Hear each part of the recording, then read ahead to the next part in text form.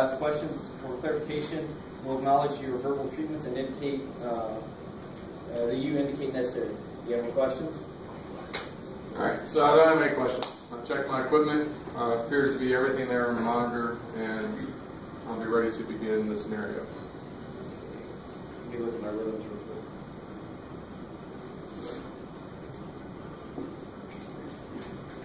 quick. Okay.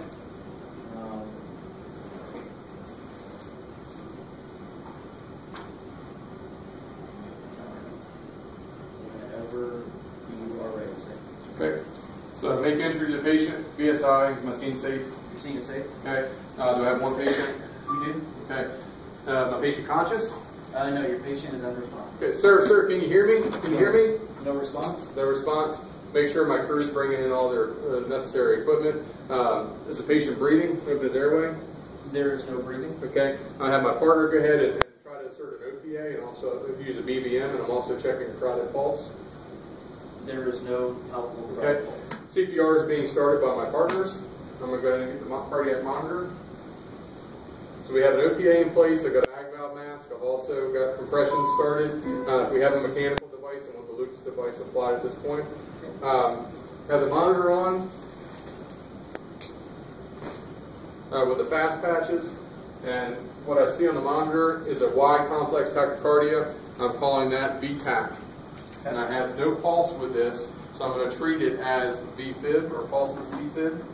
So I'm going to go ahead and charge my monitor to the lowest energy setting, which is starting at 200 joules. Clear, clear, clear. Everyone is clear. Shocking the patient. Shocks delivered.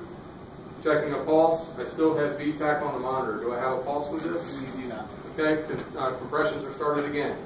I'm going to need to get IV access. If I can't get IV access, I'm going to go to IO access. You have IV access established. Okay. My first drug of choice now, I'm going to use 40 units of vasopressin, IV. And I'm going to follow that up with a 10 cc flush.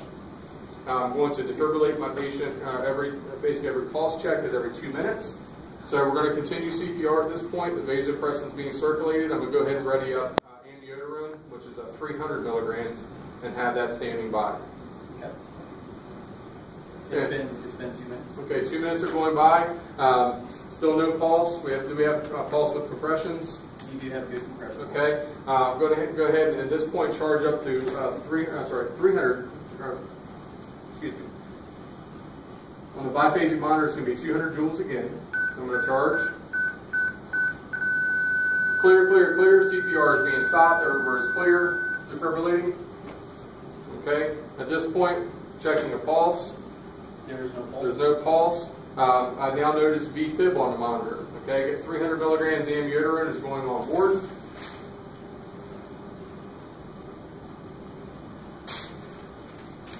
All right, so with a VTAC rhythm into a VFib rhythm, I'm going to consider my H's and T's. At this point, go ahead and insert a supraglottic device to help secure the airway a little bit better. We're still giving bag valve mask ventilations. Compressions are being continued. Monitor the patient.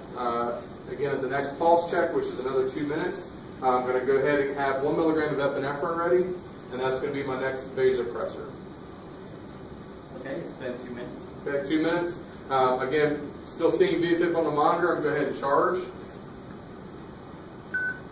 You said you did give amiodarone? Yes, 300 amiodarone was given previously. Okay, we have VFib on the monitor. Everyone is clear. Shocking. Okay, at this point, I have 1 milligram of epinephrine, and I can administer that. I have what appears to be a systole on the monitor. Again, checking the pulse, checking my leads, making sure that it is a systole, also verifying it in a second lead. And I do have a systole at this point. A systole means no heart activity. The only drug I'm going to be administering at this point is epinephrine, 1 milligram, and that's going to be every 3 to 5 minutes. We're going to make sure compressions are still perfusing a pulse. At this point, go ahead and secure the airway with an endotracheal tube. So we're going to remove the King tube and place an ET tube in place. With the compressions, make sure they're effective. We have carotid and femoral pulses with compressions. Consider H's and T's, hypovolemia, hypoxia. With the ventilations, do we have good equal lung sounds? Absent epigastric sounds? Correct. Do we have any end-tidal CO2? You have end-tidal CO2 of 35. 35, okay. So how long has the patient been down? 5 minutes before you got there. Okay. Don't consider him to be acidotic yet, but I can also have sodium bicarb ready.